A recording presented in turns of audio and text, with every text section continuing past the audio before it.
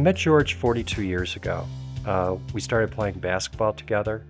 He was our coach and the recruiter of talent for our basketball team. So what he did over the course of time is he found guys that were really good team players, played great team ball, and over the course of time we became a fantastic basketball team, which was a prelude for his business. George was at the old Marine Midland Trust Company as a trust investment officer and wanted more autonomy, and went to a small investment outfit here in Rochester, and again wanted more autonomy, wanted to do his own thing, wanted to be his own boss. So he basically bet on himself and left, founded his own company, Karpus Management. In the beginning, it was definitely a struggle for George, and the fact that he did have a great following and did have some success right away, but he still sacrificed, right? He was coming from a successful background, successful position, but to start his own company, his own brand, his own investment philosophy, he had to sacrifice quite a bit. I know he always talks about how he didn't take payroll for the first several quarters. We started off in cash management, working for, managing small business, their funds they had for payroll and funds they had to, meet other obligations. He managed that money. That evolved over time into balance management, equities, fixed income, and really unique investment ideas that either other people were too big to invest in or they didn't want to take the time to understand it.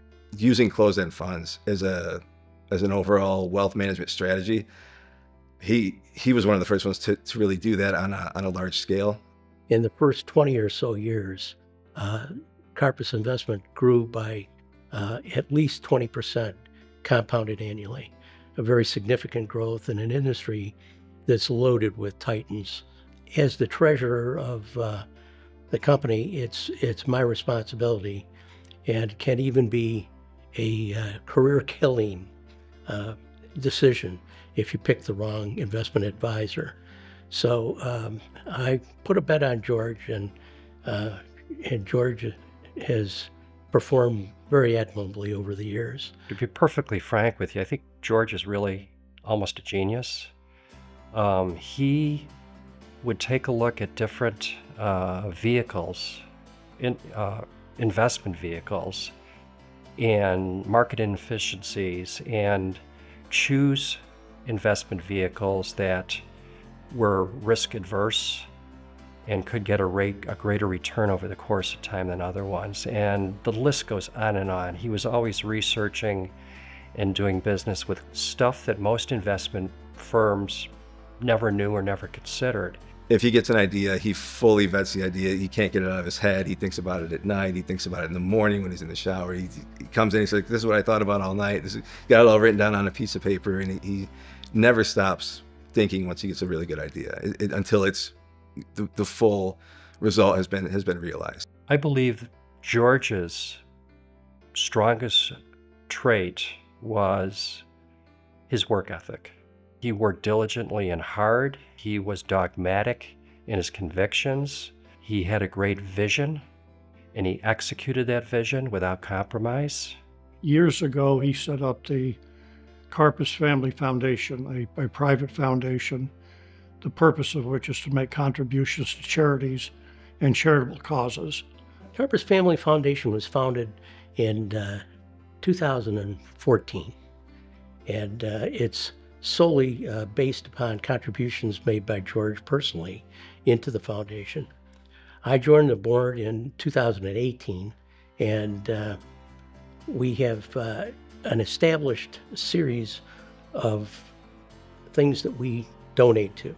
I know recently, for example, that his foundation or he have made very significant contributions to the Rochester Area Community Foundation, to Lollipop Farm, and to St. Lawrence University, from which George graduated. His basic estate plan is to take care of his exceptional wife, Kathy, and their extended family very well.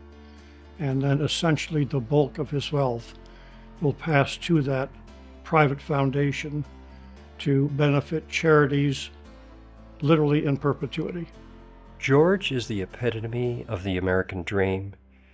He was born and raised in Shenango Forks, New York, the only child of a sixth grade educated coal miner and a mom who worked in a factory, who developed great work ethic in George. But George came from nothing, and he paid his dues.